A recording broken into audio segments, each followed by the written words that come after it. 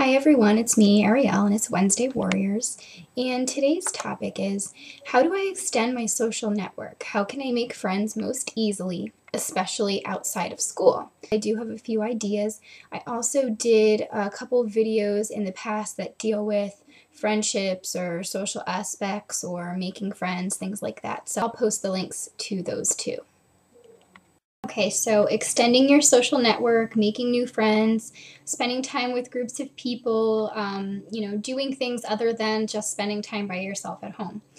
There is a really great website for meetups, and you can basically put in any interest that you have, anything that you're interested in doing. It doesn't even necessarily have to be an activity. You can put things in there from knitting to running to reading to being a mom, all kinds of vast interests. You fill that in, and you can name as many interests as you want, or you can just list one that's most important to you. And then it will list all the meetups for you that are in your area. And it's a really, really cool resource. I actually logged into it maybe a year or so ago just to see, kind of what was in my area. Sometimes until you do something like that, you just really don't know. I mean, there's no quick way to find out what's going on, but it's cool. And it has a lot less of an expectation factor. You can go ahead, and if you're doing something like that and you do go to the next meetup for whatever the interest is that is important to you, it's everybody there is there for the same thing. Everyone there is there because they want to meet other people that have similar interests. They want to stop being by themselves too. So it's not as though you're going to be a new person coming in, and feeling awkward or uncomfortable. So I think it's a really great thing. The link to it is going to be on the screen here. I'll also put it in the information box for the video so you can check that out. Pretty sure it only has to do with Americans. Not positive if they have anything international like this. I'm sure that they do. I'm just not aware of it. It's a really great site. You can put in your topic or interests like book clubs, skiing, small business, Italian food, anything like that. Or you can just put in your city or your zip code and it'll bring up everything that's in your area. I would suggest doing by topic or interest because then it's automatically going to give you what's near you. But at least that way you're really tailoring it to your needs. Things for music, outdoor activities, walking, hiking, running, work things, bikes, parents, scooters, art, tons and tons of stuff. It's a really, really cool site. You can also, that would be how you would find a meetup group, but you can also start a meetup group. So if there's something out there that you would like to start that isn't listed, or if there is a really cool group that looks like you'd want to go, but it's too far away, it's not really convenient for you, you can start a more local one for yourself, if that's your cup of tea. You do have to be willing to push your comfort zone a little bit. And we did a video a few weeks back about pushing the limits with your comfort zone, getting out of your comfort zone. And I'm going to post the link to that video again because I think that can be really helpful where this is concerned.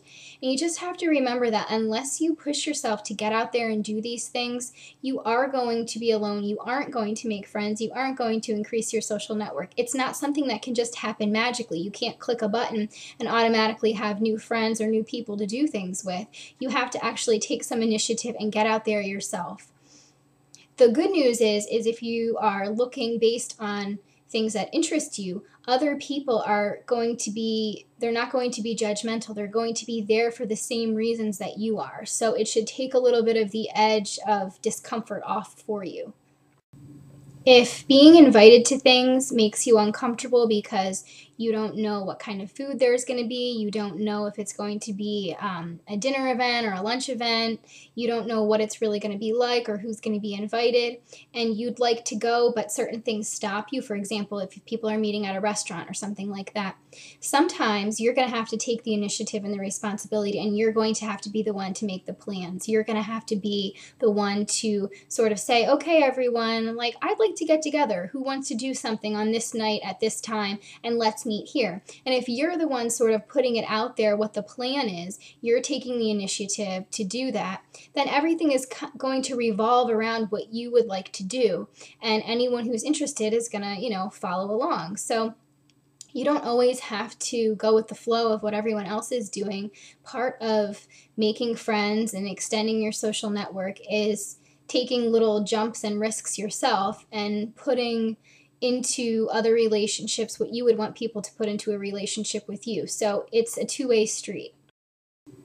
You have to remember that making friends is not as hard as you might think it is. If you build it up to be way up on this pedestal of something so unreachable and so unattainable, it's going to feel like that. You have to look at it as just something that you would like to do.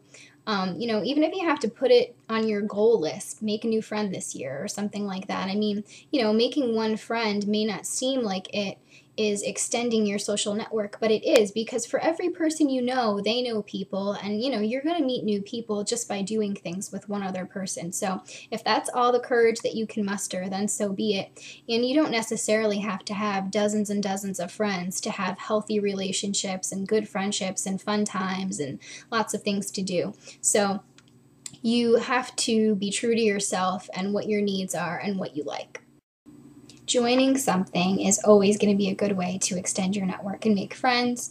Obviously, if you're at school or at work, you can make friends that way. But if you are, for example, going to be in community theater, or you're going to be in some other kind of play, or you're going to play a sport, it's a great way to meet people, and you're there for another reason than to make friends. So there's not a lot of pressure to like everyone that's there or to do things outside of what the activity is. I mean, let's say you're going to play soccer, you're going to play co-ed soccer, you found a co-ed soccer team in your area and you love sports.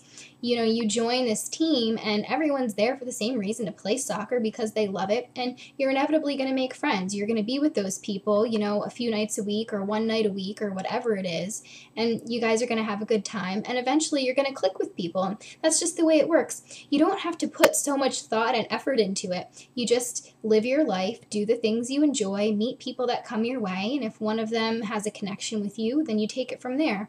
And there's always going to be people that you meet that are going to take a lot more initiative than you are, and they'll ask you to do things, or they'll seem like they want to make friends with you that you don't really have to put forth a lot of effort. But then there are times where you're going to have to take the initiative yourself, so don't be afraid to do it.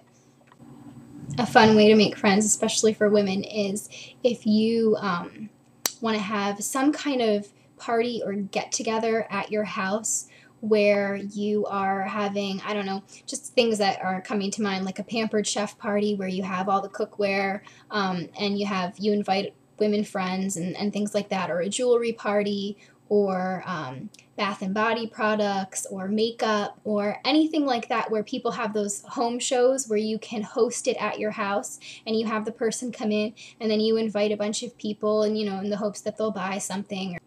But it's sort of like a girls' night, and you don't really necessarily have to know everyone very, very well who's coming, nor do you really want to, because a really good thing to do, especially to meet new people all in one shot, would be to invite, your closest friends and tell everyone to bring someone else. So if your friends are bringing somebody else that you don't necessarily know, maybe they're going to bring a coworker, maybe they'll bring their sister, their cousin, a friend from school, anything like that, you are extending your network. And the great thing is if you're the one hosting a party or a gathering like this, everyone's in your house. So, they're already going to be on a more comfortable level with you just because you're hosting a party, and, you're offering food or drink or whatever it might be.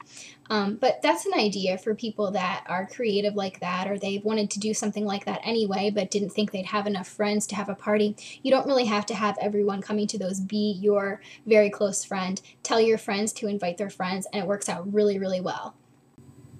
It sounds really cheesy. It sounds like what teachers say to you while you're growing up, but the only surefire way to make friends that are real friends and to extend your social network in a way that you're happy with is to be yourself. You have to be yourself. You just put out there the kind of person that you are, and if you exude the kind of personality that is true to you, you're going to get friends that have similar personalities, similar interests, similar demeanor, and it's a lot easier than you might think that it is. Okay, guys, that's all for this time. I hope you're having a wonderful week, and I will see you next time.